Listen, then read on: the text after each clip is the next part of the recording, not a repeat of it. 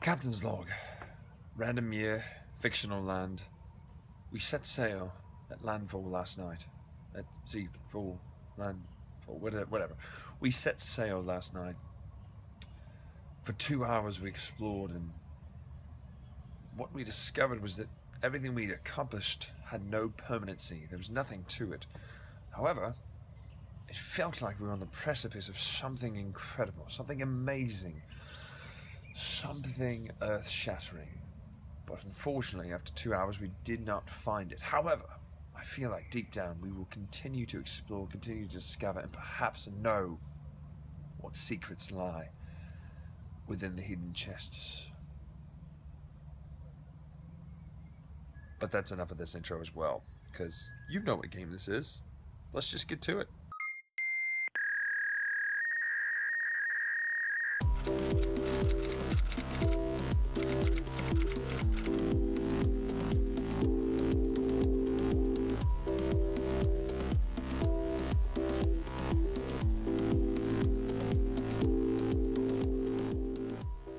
So here it is, Seafall Legacy. Now I know what you're thinking, that's not the official title. It's not, it's Seafall, a legacy game. But here it is, Seafall, a legacy game.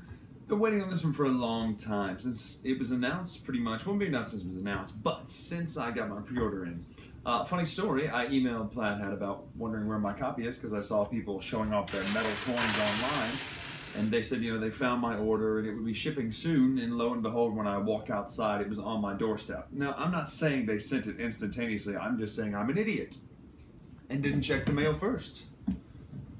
So yeah. Anyway, what's inside of this box over here? Well, why would I want to start there? Let's talk about just some first impressions, because all I have played so far is the prologue, and it is a prologue.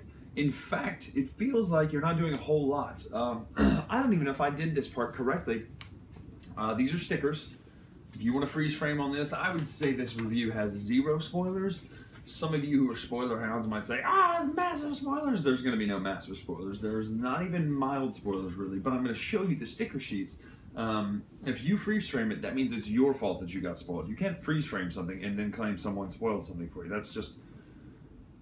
Anyway, so the only thing that we permanently put out was, like, iron and spice and stuff like that. Everything else just goes away. Nothing else happens. I'm not going to tell you what happens at the beginning or the end of your prologue. I'm just going to tell you that you do play the prologue. You pick a character just like the instructions tell you. You pick your faction board, which are phenomenal, man. We're going to look at these components in a little bit. Red, look at that. It's got a unicorn because, you know, anyway. You name your ships. You can name pretty much anything in this. You can name the game if you want to. I mean, it's not official, but it's got the little name tag. That's the symbol basically for name, is that little scroll. So anything that has that scroll, you can name. So yeah, it's creativity involved in it. If you like creativity, this is a game for you. Plus, metal coins. If you pre-order through Plaid Hat, you got these metal coins. And honestly, since there is a little bit of downtime between turns, there's nothing like just doing this to annoy your friends, or even worse.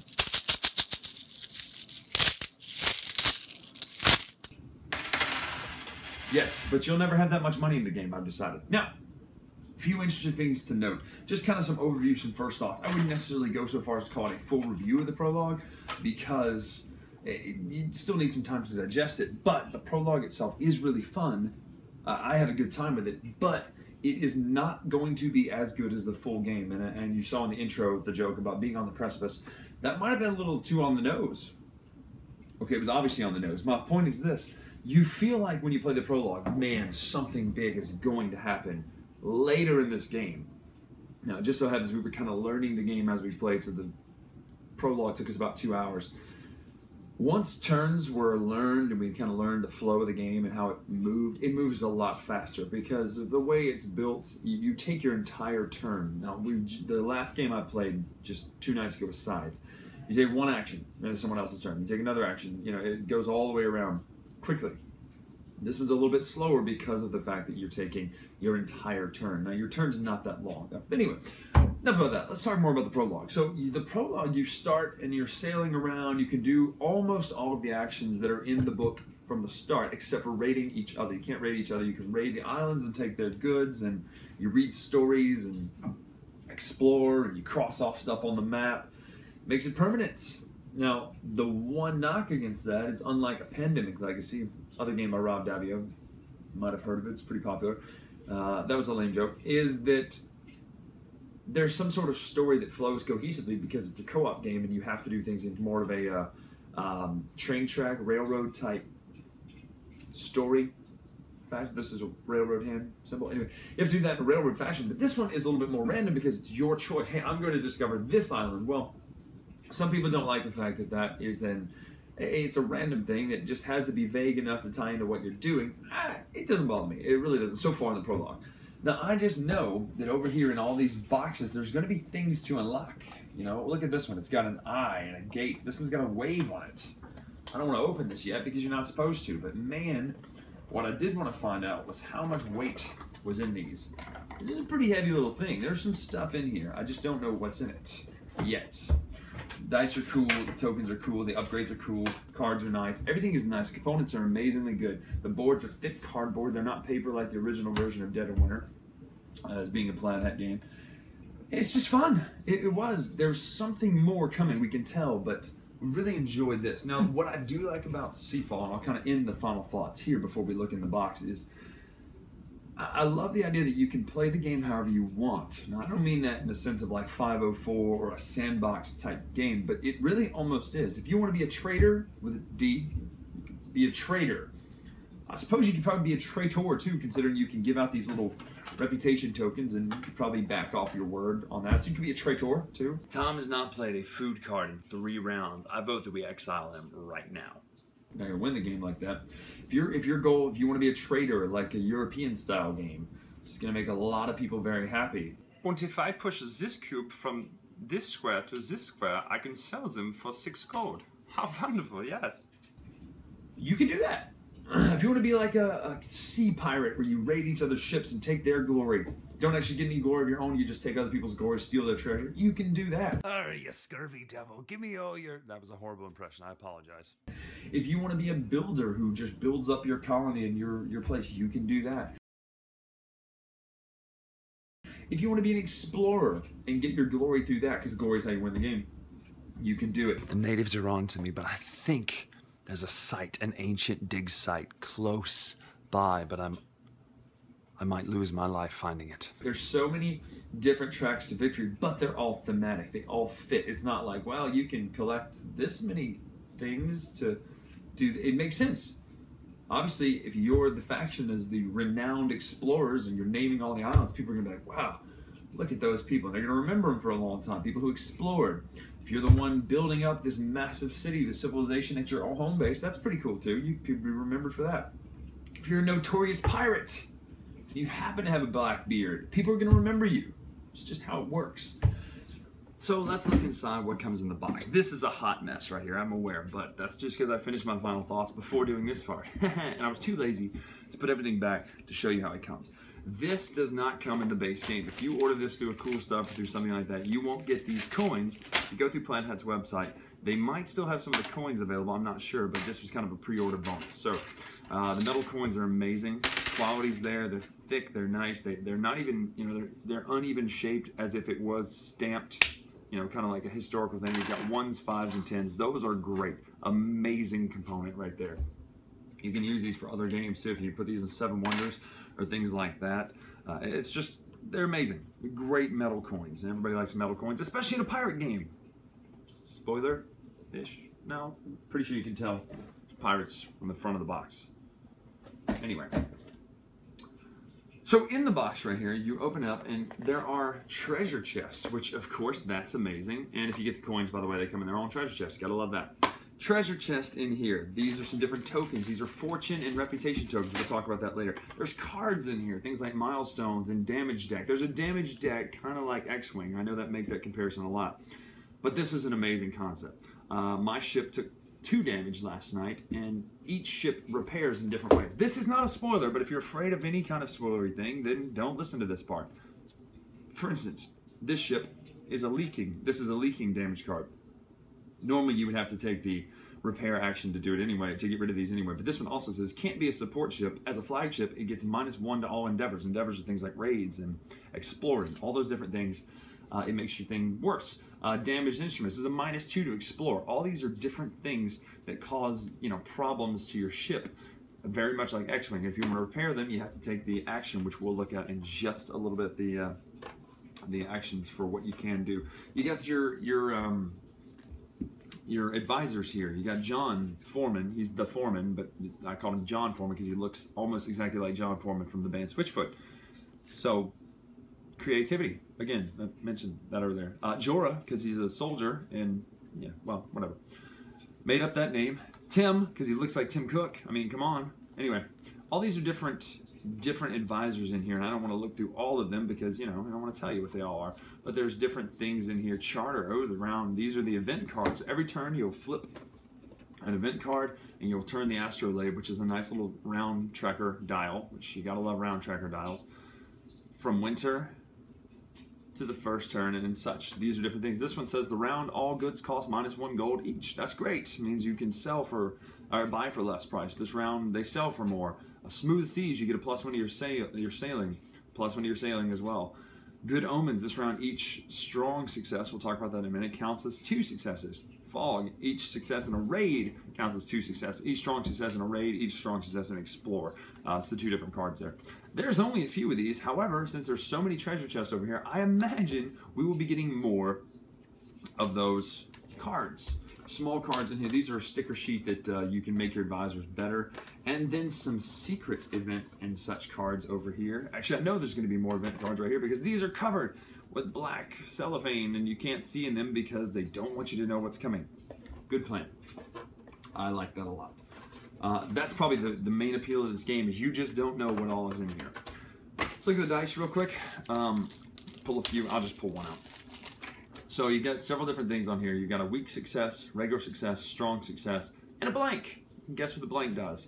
Weak successes on some of the places on the map, and I'll show you the map in a minute, will say you must re-roll weak successes. This is the strong success that omen card was talking about earlier. That would count as 2 successes. It's not always, though, so that's kind of a neat way to change things up every time. Gotta love that. What I do love is this right here. Now, I don't know. If you want to call this a spoiler, go ahead, whatever. It's not really. You get one of the little Fantasy Flight peg dial insert things for this, for the astrolabe. However, there's another one in here. I don't know if that means that this is an extra. I doubt it, because the only game I've ever seen give anything extra would be a few extra bags in Caverna, and Side gives you extra Explorer tokens and counter tokens, not sure why. So this is either extra, or there's another dial hidden in one of these treasure chests over here, which you got to love, the treasure chest. Look at that. It's amazing. How many games have treasure chests in them? All these are secret things, and like I said, they're pretty heavy. They have some weight to them. All of them do. Your own treasure chest over here, you get your own faction treasure chest. I'll show you mine because I picked the purple castle one over here. Inside of here, I store my ships. Look at that. Probably would paint up pretty good if you had the time. Enmity tokens, these things here. It's kind of a permanent memory system where people get angry at you if you attack their island, you raid their island, or you raid another ship or something like that. It's a cool system that has not been explored very much in the prologue, obviously. You get a title. So right now I'll be the Baron for the next game. The reason we did this is in a 4-person game, the Baron goes first. And then your player character down there, which you can look at those on your own. I'll show you the art of some of the ones we did not choose over here. And if I can get this stuff back in the box. Look at that. Well, look, that's what's in mine, is stuff. Anyway, so on your turn, let's just run through that real quick. On your turn, what you do. You hire an advisor or buy a treasure. The treasure cards, I don't think I even showed you, they're in here as well. They are things that you get treasure. Oh, they're in the main. They're in this one. Anyway. You buy a treasure, they just give you glory. That's a way to win the game. If you want to be a treasure hunter, you can buy treasure and win the game through glory. The other thing would be hire an advisor, and that's choose one of these advisors, pay the cost that they cost for them. And that's on this board here. You lay the advisors out here. You can pay the cost of one that's available. You then choose an active advisor. If you want to, you can activate one of your advisors and get their bonuses. So for instance, John Foreman, would get you an upgrade of -4 gold. So an upgrade action, one of these little tokens up here would cost you -4. So the Stalwart would now only cost 14 instead of 18. Hail would cost you 6 instead of 10, and that's basic math. One of the other things you can do, you can trade one of the components, what am I trying to say? The goods, you can trade a good token to get a discount of 8 on treasure that matches the color and on upgrades and stuff that match the color. So it's a cool way to get cheaper things is by trading in goods. You say, I don't need goods. Why would you need goods in this game? They only sell for money. Exactly. They sell for money and they lower the cost of things like this. So that's what's good about goods. You then choose a guild. So on the back of here, it shows you all the guild actions. There's the Wheel Guild. There's the Weapon Guild. These are not the official names, obviously. There's the Barrel Guild, and then there's the Hammer Guild. They probably mean something else. Anyway, you take 2 of the actions listed here. If you choose the guild here with the wheel on it, the Explore Guild, you can either sail and explore, sail and research, or explore and research in any order. But you can't choose two of the same one. So if you sail, you move your ship up to its sail value, which I'll show you on a board here. So the sail value would be 2. It's anything blacked out because you're going to continue blacking those out with a marker, not stickers, unfortunately. You then, you know, I'm not going to go through all these actions, but you do this. You go through the actions. You can watch Rodney's video on how to play. You choose 2 of these actions. There's all kinds of, this one gives you money. This one lets you sell goods. No ship required at a location. You can do these anywhere. You have to have a ship with the right symbol and things here, or the right location here. To buy goods, you have to be able to buy it from a place, obviously. So that's what's in there. Let's take a look at the ship board, or your faction board. Your fields here. Yay, you make money from fields. Your warehouses where you can sell goods from. You can build stuff at your place. War with, you don't get any of this explained to you in the first game, hardly. In Enmity, that goes there. Your ship here, you can upgrade your actual ship. You can name your ship, upgrade your ship. All the different stats of each ship. Your hold goes here. Your vault is where you put your money. Treasure room down here. Advisor room, and your province. All of these have a story on the back about the province, so it's a really neat storytelling kind of mechanic, but they're really well made. Everything has a place, and there's a place for everything, and it's not confusing. That's the upgrade board. This is the captain's book. You gotta love the captain's book because it says, do not open this flap until inspected to. So there's probably really cool stuff instructed to.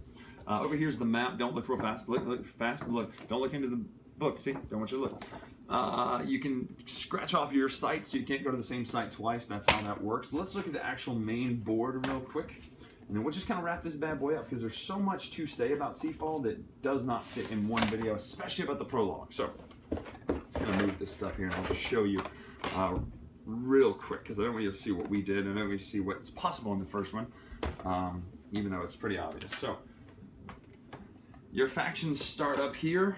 This is their home base. Each one has its color. This first one large space lets you move out into here, and that way you can adjust yourself where you want to go in the waters, which is nice because this person is close to this island as this person is close to that island, which is great. It's a good mechanic there. These are the different islands right here. Don't use a blue pilot pin because that clearly did not work, as I'm seeing here. We'll have to fix that somehow. You name your islands and all that kind of stuff. And that's it. That's what you do in your first one. These are where the islands are going to be placed. The cool thing is the islands are stickers, so they will get placed wherever you decide to place your islands, which is pretty beautiful. I love that. I don't know where that rubbed off from, so I'm kind of upset about that, so I'll have to figure that out. Anyway, that's Seafall. I mean, that's what there is to it. You have your treasure chest, you put your stuff in a chest, and you play the game. You find stuff, you explore. It's just exciting because you know you're on the precipice. You know you're there. You're just not there yet in the prologue. You just don't have it.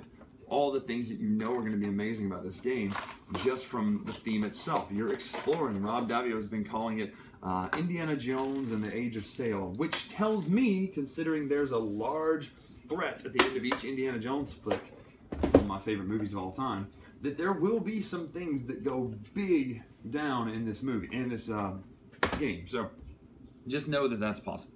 So, first blush, really like Seafall. Yes, there's not a lot to do in the prologue. Just know that going in, it's underwhelming, the prologue. But here's something, just the last thing, I'll end on this. Because people got this at Gen Con, 300 copies, and they ran for it.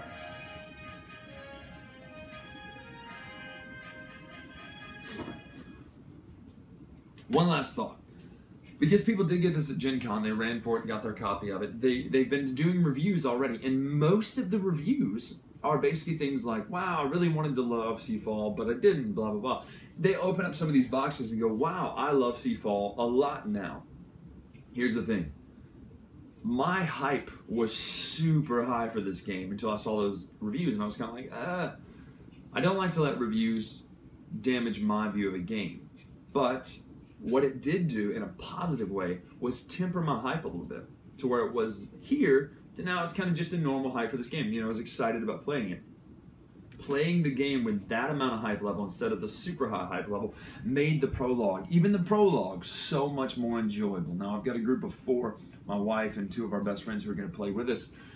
They're gamers, and this is a pretty heavy game, but I would say just knowing, okay, it's going to start a little bit slower, help me enjoy the game so much. So I would really encourage you to not worry about hype or anything like that. Just know the game's going to start slow.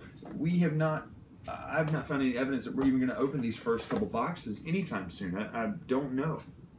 Pretty sure you do that through milestones and such like that. But anyway, that's just kind of our first thoughts about Seafall, the very first prologue game. We haven't even played the first game yet. I mean, there's stickers. Look at these stickers. You knock the box over. There's a captain's book over here. All this kind of stuff to look at. So we're excited about playing Seafall a little bit further. For more reviews, check out the latest retro. Our channel right here. Please subscribe. Please tell everybody you know. I know every video ends with those words, but if you could, that would be helpful. Thanks.